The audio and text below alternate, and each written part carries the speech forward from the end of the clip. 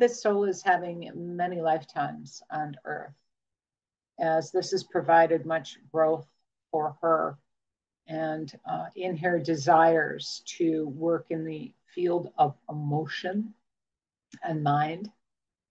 We will not surprisingly take her right into a Mayan lifetime, which has been such a strong frequency band in this current life. You've not had just one lifetime there, but we would suggest that you've had at least 2 or 3, because that energy of the indigenous peoples, the star peoples actually, who originate from Palladian star systems, was very much in flow for your soul growth and for your human evolution. You have prayed in the temples, you have climbed those steps. We see you also as being an initiate, not 1 but 2 times. You were very interested in learning the earthbound ways tied to the galactic energies that were very, very focused on embedding these codes and these systems during a rebirth of this planet. And so too, we would say that we are seeing a rebirth occurring within you. This is a very deliberate lifetime that you conjoined with to not only have the human experience of awakening to these teachings and these memories, but also to apply them in a manner that can be very functional for you. So what does functional mean? We would say that working with your own telepathic field, we see that this can be a quality in your life that if you bring more focus to this, you can go out and read the field. You have done this in one of these lives. You rose to the level where you became teacher for others who are learning about the sensory human embodied experience. And what we say to you is to practice when you feel called to, in a very grounded way, of when to leave the house, when the traffic would be optimum, when would be a good time to engage with those hobbies and enjoyments that you prefer, and to keep track of the insights and the experiences you have. Further, we would like you to program into the telepathic scanning a experience or a vision or a sight. For example, as I go out today, I will be seeing a person in a yellow windbreaker, you see, and you'll be placing just a very elemental quality to your projection out into the field. You may project it with, as I'm traveling here or there, a majority of my experience will be green lights with very few red lights. This can be a very functional skill and habit that you can engage with that will, that is a reflection of some of the skills you developed during these Mayan experiences. You were part of a group that would scan out into the land to see approaching visitors, to see weather, to tune into the tones and how the other tribes or other people were doing. This was a talent that you cultivated as an initiate and one that you then taught in another lifetime or human band of experience to others. So you were elevated to a teaching role with others. And this was a great skill that you taught and used. And this is available to you now for more expansion. We would ask you to focus on that third eye and to bring love and to bring light to it, like clearing or shining up a lens, if you will, and centering in the heart of love and safety and curiosity and pleasure and joy in this engagement. And you can train yourself to project out into your field, your hologram, very simple directives, and make a note of that. And as you do that and project that into the field, the response um, to that energy, see? And we find that this can be quite a satisfying experience. And as you grow more comfortable with this and the awesomeness that you find in these projections, that will naturally expand in different ways that are available to you when you are ready and when you feel so connected to do so.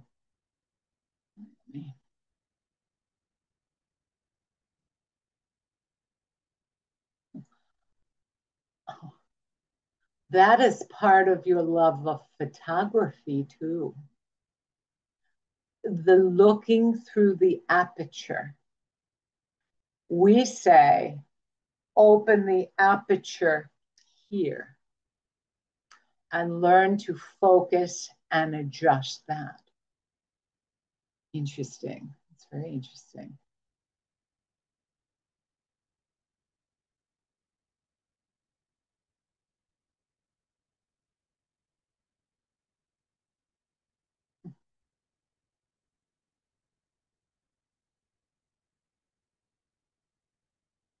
I'm just seeing some of the relating dynamics in one of these. Yeah, they're giving me 3 lifetimes in this indigenous energy. You're very aligned with Pleiadian, ladies, which is teaching about this new human and teaching about this fifth dimensional energy, because our galactic brothers and sisters went through this very process. And you were bringing this process during these Mayan experiences, the rebirthing of the planet, in order to have the emotional expression tied to psychic energy and telepathy. And then you went on to become a bit of an instructor down the line. Do you have any questions on this? No, I just it some of it's making sense to me. Actually, I'm actually having a huge smile on my face with some of the things they brought forward Yeah. that make that is making some sense to me. Maybe I take that back. I do have a question. Um, the best way, is it like practice, like working out, muscle memory kind of Yes. thing? Yep. Occasionally, when you start to doubt oneself, Yep. or, I don't know, if something doesn't go like you were saying, if I go out on a day and say, gee, I am going to see this person, or somebody's on my mind, A, to trust it, or B, because say I didn't make a connection that day, not to doubt, what I'm Right. saying? Like, oh, it didn't work. Well, yeah, because there can be a little time blip there, but they're asking you to start with this in a consistent way with very simple things. You know what I mean? Yeah. Yes, Like, yes, you know, what were they talking about? Traffic lights, yellow windbreaker. Just these little things, it will start growing that muscle. They're not talking about people yet or orchestrating. right. Yeah. And certainly, by all means, you can do that. Um, there may be, it depends on the other parties too, where they are and how strong they're listening. This practicing they're talking about is not dependent necessarily on the action of another, if that makes sense. Yes. No, absolutely. It was just as an example, throwing Yeah. something. Oh, sure. Some of the things are why I decided to go to a certain location to take a photo. Right. To trust that in, as you say, engage in that kind of an exchange. Like, gee, I never thought to go here. Why did I, go Right. here today? Um, or the biggest thing is I'm just finishing reading a book with Palladian energy. So that made me really smile. Kind of like I've been feeling, I'm just laughing because I'm like, there's no way you can make this up. I'm literally, talking to them all the time. I look up at the sky and, right now they're below the horizon. So you don't need to know this, but Right. the Oh, star no, it's system. great. It's a way of confirming, um, because this is a time of proving these things to yourself. We have to get Yes. over the doubting Thomas, which is very natural, the left brain and the fear and the resistance even to it. Because this is softening and it's gentle. It runs very counter to all the teaching and programmings and the way the society is constructed in a lot of ways. Many souls are here to reclaim in an awakened state talents, abilities, memories, while in this prism of light is what I'll call this incarnation. That's how they describe it, a prism of light. When you hold a crystal up and the light scatters through your kitchen, through your living room, one band of that light is indicative of this lifetime, right? So yeah, it's very gentle stuff. The hardest time I have with clients is the love and the gentleness of it. It's like, because I'm always saying, well, I've got to work harder and I've got to, you know, and it's inverted to that. It's a softening and an opening. Okay. Yeah. Well, But and thank you. And I'm gonna say it makes sense on the inner eye. Sometimes when I close my eyes or I try to meditate with, I don't mean meditate, like really, as you know, connect with Aztec or something. It always look like it's coming online a little bit, meaning, oh, it always looks like I'm looking into an eye, and I never thought of it as like a lens or an aperture. It's dark but still there, like kind right. of. I'm like, oh, that's Right, kind of but it's cool. it's going to be opening. It's going to be up, and don't get impatient though. Don't Yeah. be impatient. The human is like, I want to be, right. Oh yeah, I want the The ta-da. Yeah. ego gets all, and it's like gentle is what they're saying. And the pleasure of, working with it in a consistent, gentle, kind of innocuous almost manner. Okay. Okay, thank you. Yeah, I thought the analogy with the photography was fascinating too, Yeah. because that's a way of looking through a lens, and they're drawing a comparison, not a comparison, but an analogy with that strong third eye activation. Okay. Yes. Thank you. Yeah. Yeah. Yeah. Awesome. Yeah. I have Christine here. You here, Christine? I'm Okay. here. Thank you. Hi, Hi. Jean. Nice to see you again, hear you again. Yeah. Welcome. Okay.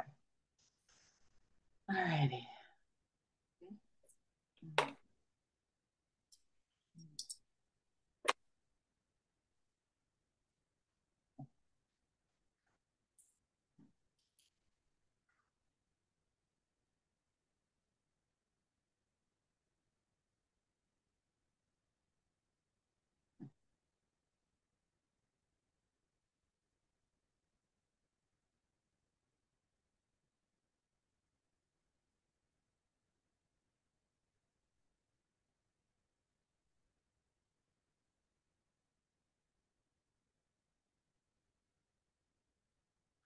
Okay, they're showing me two different scenes. I think that's about all I can handle with the people right now.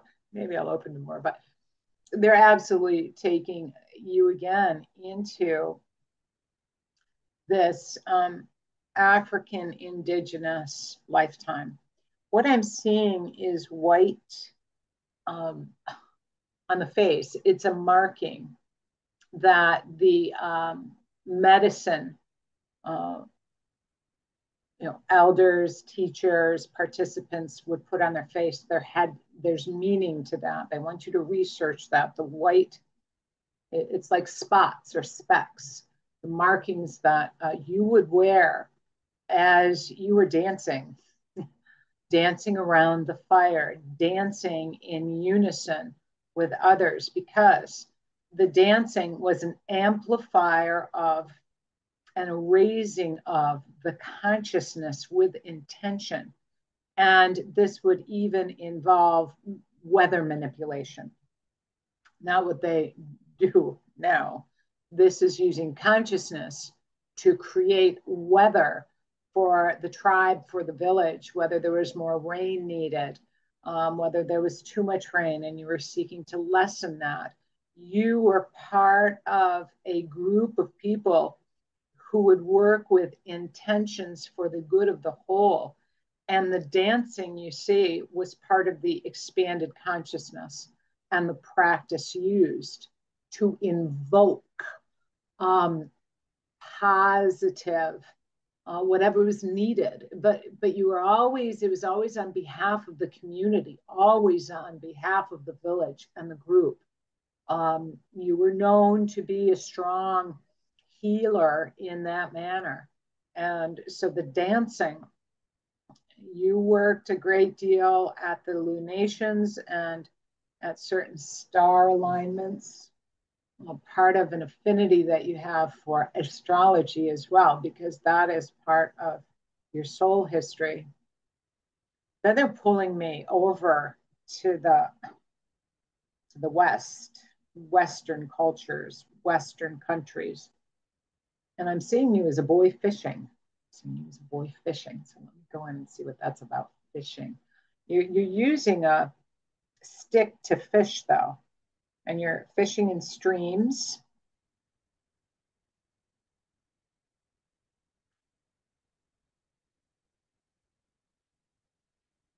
Um, this is warmer weather. I'm seeing the climate as being warmer. Would that be pulling us to Portugal? Would this be pulling us to Spain? It was a very simple lifetime in nature, and you understood the rhythms of, you understood the ways of water and how to feed self. You're by yourself, though. I see you as quite isolated. There's something happened. What happened?